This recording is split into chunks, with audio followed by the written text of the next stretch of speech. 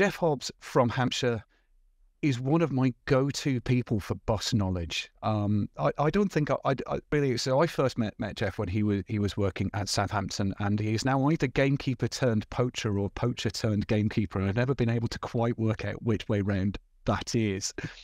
But Geoff is going to talk to us this morning about some of the amazing stuff that's happening in Hampshire, and potentially, he says, putting Geoff totally on the spot, how that joins up with the stuff that's happening in Portsmouth and Southampton.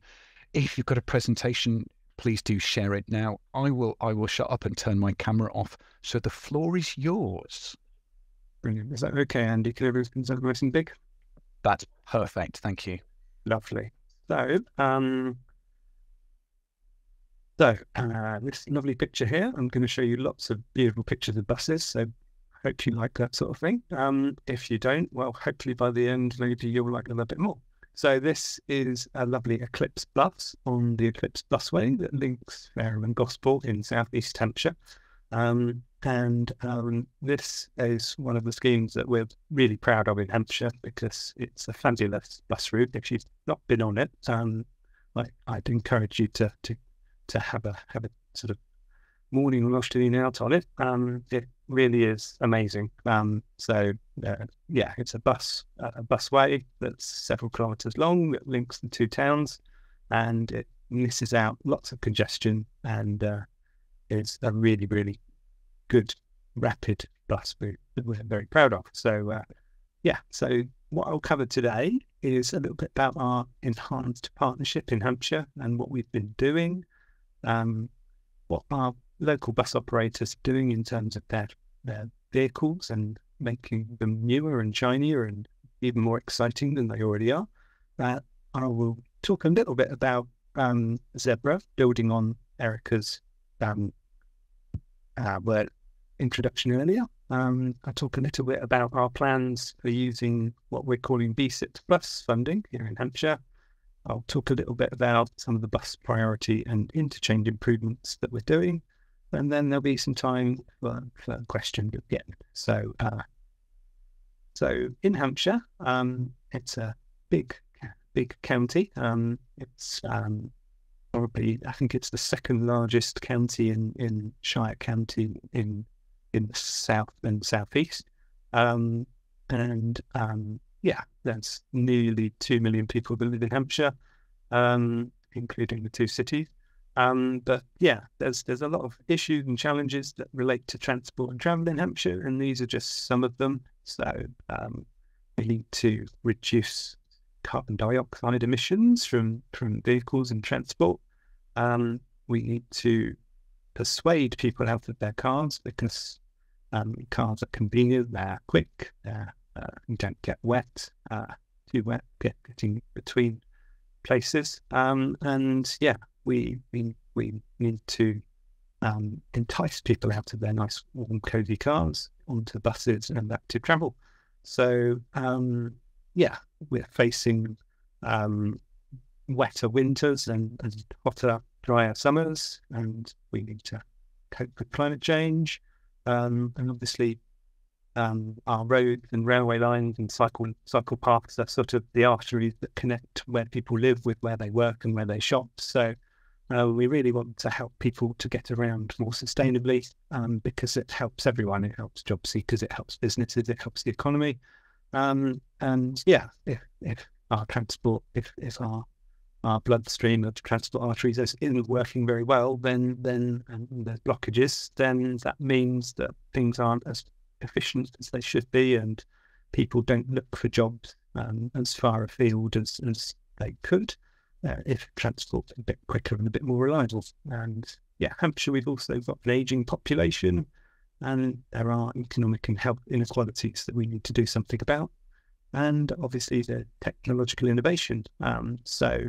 Technology is moving at a very rapid pace. We've got AI, we've got electric vehicles, we've got all kinds of exciting things, and obviously the Breeze app and everything that we're doing to encourage people to travel using Breeze app. Our transport focus are a group of they're an organisation that work across the UK, and they talk to people who use the bus, running surveys, and they also talk to people who don't use the bus. And these are some of the things that people who don't use the bus have said would help them to consider possibly using the bus if things changed. So the annoying thing is, at the bottom here, nearly half of those non-bus users say, nope, sorry, there's nothing at all that you can do that will persuade me out of my to use buses. So so that's a bit disheartening for people like me, whose job it is to get more people on buses, but okay, I can cope. So in terms of what we can do to improve buses and what will make a difference, people have said more frequent services, better value fares, and more reliable buses. So the basics really of delivering the timetable and getting people to where they want to go reliably and on time and affordably. So yeah, I find that interesting. So our Hampshire Enhanced Partnership, like Portsmouth's, we're part of an enhanced partnership, which means that it's a legal agreement between us and the bus operators in Hampshire as to how we'll work together to make buses more reliable, faster and better.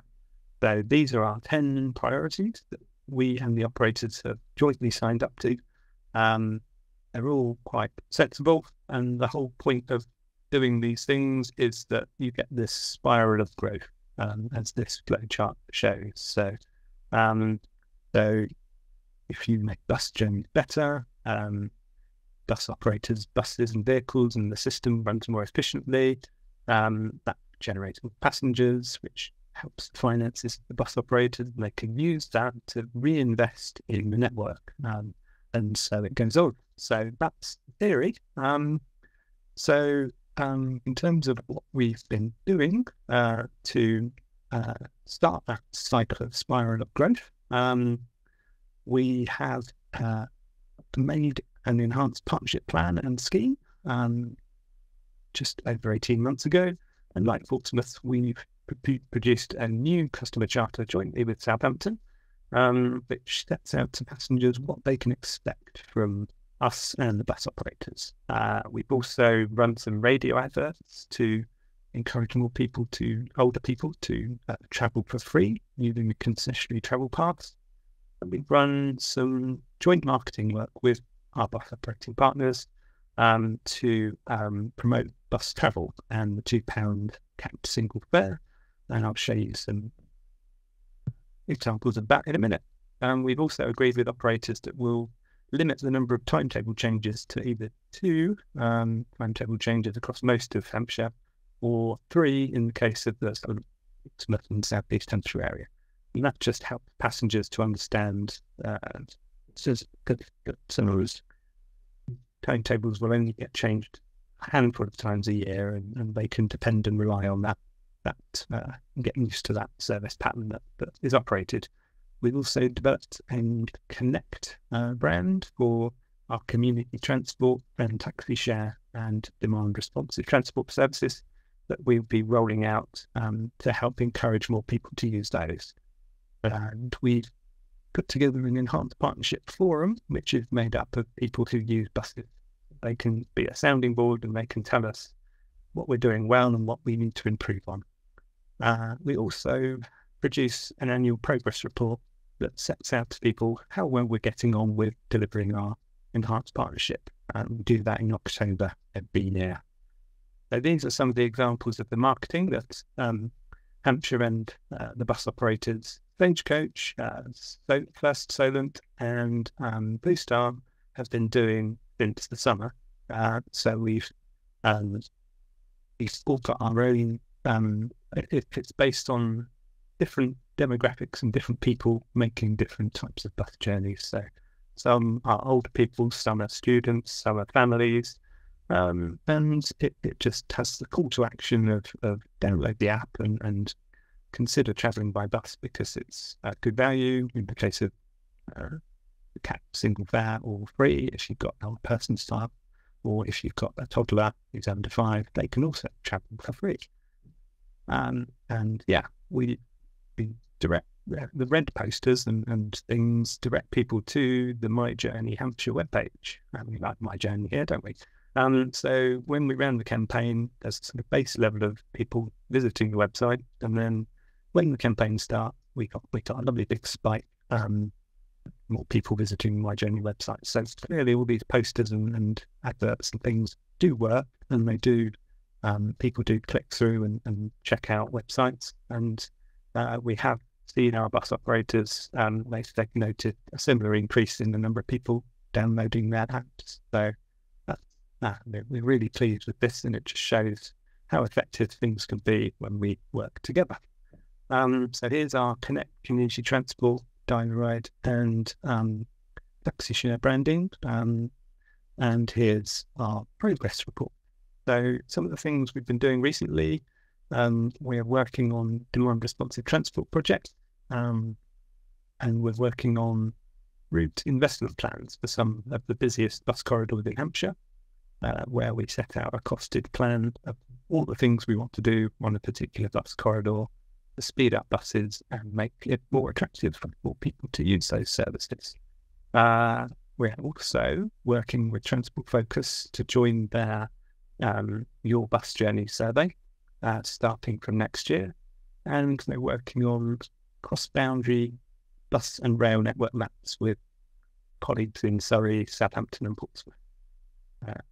So our bus operators are also investing in their vehicles. So here are some lovely shiny new double-deck buses that Stagecoach have invested in for their 700 service between Portsmouth, Havant and Chichester. And if you really want to, you can spend £2 and you can go all the way to Brighton for the day and visit Brighton. Quite a bargain really for the £2 cap singles. And here's an example of the electric buses that will be arriving at the Hofer depot by next April. And Blue Star are investing in 24 new buses for services in Southampton and out to Fair Oak, and they'll be arriving between now and next spring. Operators are the bus fleet in Hampshire is quite modern, and in a few months' time it'll be even more modern. So in terms of the Zebra stuff, I won't go over what Erica said earlier, but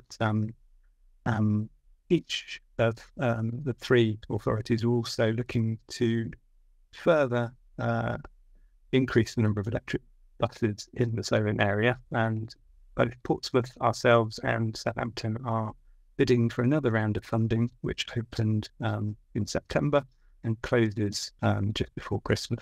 So us and the bus operators are really keen to see if we can use some of that funding, if we're successful with our competitive bids to get more electric buses into the Solent. So Bus Service Improvement Plan Plus funding that Hampshire have been awarded. We've been awarded £7.2 million of funding, and the sorts of things we're going to do with that, I'll show you in a minute. But we have just under 2 years to spend it, and we've talked quite carefully with our bus operator partners what service enhancements they would like to deliver, and we're working through with them the detail of how we can enhance service frequencies and start buses earlier in the morning and finish them later at night, because that will help people to get to work and get about their daily business more easily without relying on the car. So these are some of the themes of things we would like to do with our BSIP Plus funding.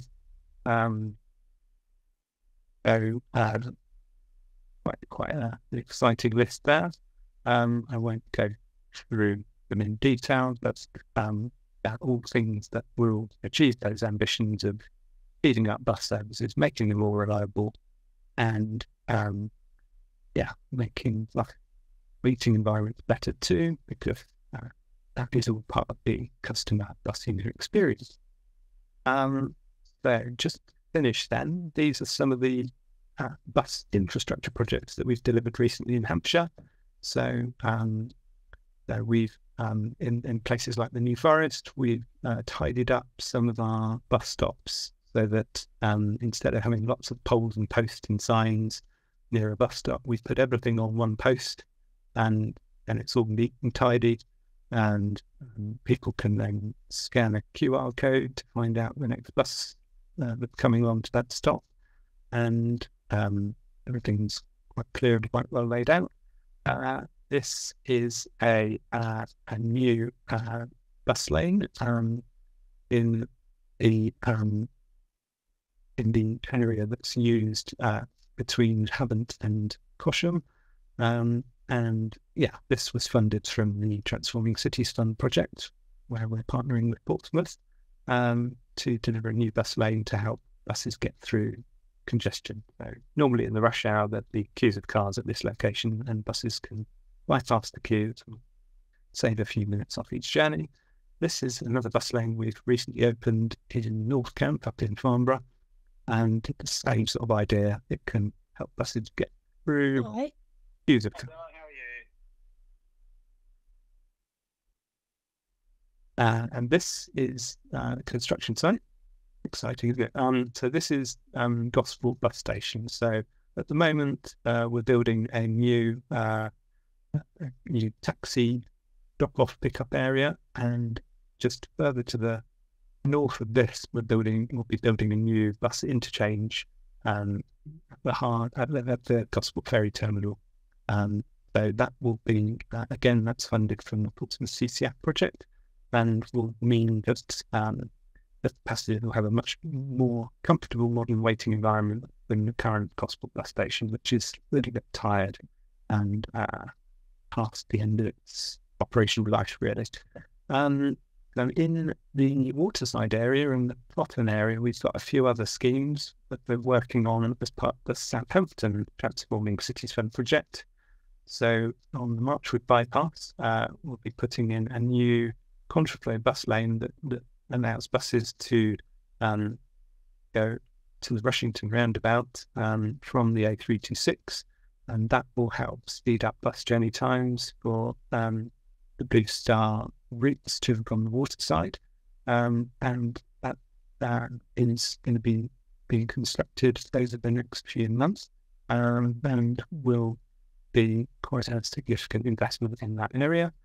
And then nearer the Rushington roundabout, there'll be a new section of bus lane on the approach to the Rushington roundabout that will help buses to get to the front of the traffic queue and carry on their journey much quicker. So yeah, we're looking forward to seeing faster bus journeys to and from Marchwood and Hythe and Borley into Southampton. So if you do want to email and pick up conversations at a future date, we've got our hampshire.bus.strategy email address there. So if you email your question or query to me or to us, then we monitor that shared inbox, and we'll get back to you, and we'll work on whatever it is that you want to raise. If you want to visit our bus strategy web pages, then that's the URL there. So yeah, I'll stop there and over to the floor for questions. Thank you very much for that. There was a lot of content in that. That you managed to cover an awful lot of stuff in not very much time. I am genuinely impressed. We have had a bunch of questions from the floor. One that's coming from me is you talked about timetable change and how they're only going to be 2 or potentially 3 times a year. Do you have dates for those so that people know when to expect those timetable changes? So very approximately. Yeah. The easy one is September in all parts of Hampshire. Yeah. And then a kind of window between mid-February and April for the other time of year. So that's the simple answer. Cool. We've also had a question about season tickets and whether they are still going to be offering season tickets, particularly annual season tickets with the current fare cap. Do you know how they are going to play with each other? So the £2 single fare cap isn't always the cheapest product. It is quite good for people who are just making one return journey a day, or who are travelling infrequently. So regular bus traveller might find that a weekly season ticket or another product like a carnet ticket, where you can travel, you get 5 return journeys for a certain price. I think Stephen's got his hand up. He knows this much better than I do. From a Blue Star perspective. So there's lots of different ticket products that are aimed at different types of bus users. So sometimes the £2 cap fare is cheaper, and sometimes it is not. But if you were a user of a bus that has tap on, tap off, it can work all that out very cleverly for you. And if you tap in and tap out, whether you're a frequent bus user or an infrequent bus user, then the back office clever app system can make sure you pay the cheapest fare for the journey that you make. So if there is tap on, tap off, then that makes it super easy, and you always can guarantee you're getting the lowest price fare. But I'm sure Stephen would have put it much more eloquently. I am just about to say, Steve, would you like to add anything to that? My non-related namesake said it before me. You beat me to it. I think I'll do a few on tap off. There you go. How you doing, Geoff? Very good to talk to you. And you, mate. Super. Thank you very much. For those who don't know, Steve Hobbs is from Blue Star and is an absolute expert in all things, particularly around financial back office on buses, which terrifies the bejesus out of me. It's far too complicated for me to cope with. On those bus corridors, now you said you're improving a number of those, and you talked about the Marchwood corridor and into Totton. What are the other corridors, I mean, in Hampshire as a whole, that you are looking at improving? Does that mean I'm allowed to talk about the area beyond the Solent and Winchester? Yes, please do. Okay. I mean, you are absolutely free to do that.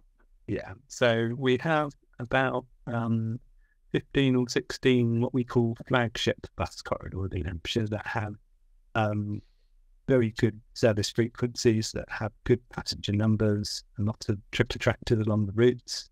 They serve a number of employment areas, and we think they've got really good growth potential to get that cycle of growth that I was talking about earlier.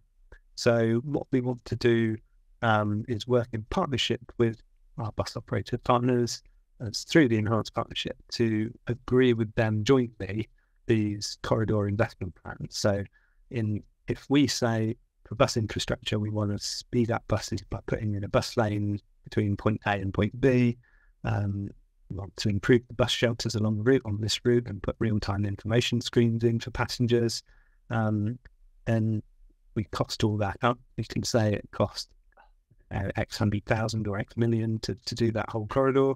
Then in return, the bus operators will say, well, if you can guarantee you can speed up buses end to end by 5 minutes on that route, then we can reinvest that vehicle in increasing the frequency on that bus route. Or we can run extra early morning services or extra evening services for shift workers or people who work in hospitality. Then great. That's the sort of spirited partnership of those. So there's some in between Farnborough and Aldershot, there's several in Basingstoke, there's a few flagship routes in Winchester, there's the Star Corridor between Glenfield, Waterloo and Portsmouth in the southeast, there's the X4, X5 route between Southampton and Gosport or Portsmouth by Fareham, and then there's the Eclipse Corridor, of course, that's another flagship route. And then there's other services like in Blue Star 1 that connects Winchester and Southampton for those lovely people who live in Chelmsford. And there's the Blue Star 2 service out to Fair Oak for all those amazing people who live in Bishopstoke and Fair Oak. If we work in partnerships with operators to jointly agree what improvements are needed on these corridors, then we can use funding that we might have from a range of different sources to start to implement some of these improvements to make buses faster, more reliable and easier to use. Excellent. I've got one last one, and this does, I'm afraid, come with a controversy warning from the floor. So Trevor has been using the buses a lot more since the fare cap, which is a good thing, but he has noticed that a number of those buses are not particularly full. So there's a two-part question here. Firstly is, do you have data on occupancy on the buses? And if so, where can people find it? So that's your first question. I'll let you field that one first because that's the easier one. So bus operators do collect passenger information on numbers of passengers that are using services. So bus services across most of Hampshire, most of them are run commercially by private sector bus operators like Blue Star and First Solent and Stagecoach. So because they are commercial companies, the number of passengers that use those buses is something that is a matter for each private bus operator to decide if they want to make that public or not. But through, as part of inside that tent of partnership working, the three bus operators do share with us progress on number of bums on seats, so we can monitor how effective things have been. And what we will start to publish in our annual progress reports in the future is an index that shows if, say, 2022 equals 100, then hopefully 2023 equals 100 plus a number. And then that way we can put that in the public domain in a way that helps people like Mike to understand how many people are using buses in aggregate across these routes in Hampshire. Excellent. Now for the controversial question. And that is, at what level of occupancy is it more sustainable to offer fewer services that are well used over more frequent ones that are less well occupied? And essentially a little bit in how you make those decisions about frequency versus sustainability of individual trips. So my namesake Steve might be a better place to answer this than me, but I'll have a go. Obviously, to run a bus service, there's various different fixed costs. So you need a driver, you need a bus, you need a bus that has fuel in it, and you need that bus to be serviced, and you need it to be insured and taxed and that sort of thing. So once you've got all of those things, you can run a bus. That is your sort of fixed cost, fixed and variable costs, and then operators can work out what their vehicle requirement is to run a service between point A and point B. You might need 3 buses if it's a short route, or 10 buses if it's a long route, or if it's a very frequent route. And then you can basically work out at what point, how many passengers do I need to make it cover the cost of adding an extra bus on, and then bumping up the frequency from one bus every 20 minutes to a bus every 15 minutes. So that's the simple answer as to how operators make those judgment calls. Would I be right in thinking that in terms of sustainability and carbon footprint, it is roughly the same equation, but with different numbers in? I believe, I don't want to take a stat and raise Trivial Pursuit quiz, but a double-decker bus can take 70 or so single occupancy cars off the road. So instead of 70 cars sat at a set of traffic lights emitting emissions, then if all of those people got on a bus, then that's an awful massive drop in number of tailpipe emissions for those people. There we go. Thank you, Ray. So really good graphic. So that's but obviously electric vehicles aren't completely zero carbon. There's still particulate matter from tyre wear and all that sort of thing, and there's what type of power source, electricity generation at the other end generated that. So if it's from wind farms or solar farms, great, then it is very sustainable. But when we do bids for electric buses, we've got to make a lot of these assessments of kilometres operated per bus, that sort of thing, and do a lot of math. It's fun. As someone once said to me, anything to do with sustainability is more complicated than that, no matter how complicated you think it is. Brilliant. Thank you so much, Geoff. we are going to let you off the hook. Thank you for coming out today. It's really good to see you. There was loads of quality content in there, and we will see you again soon.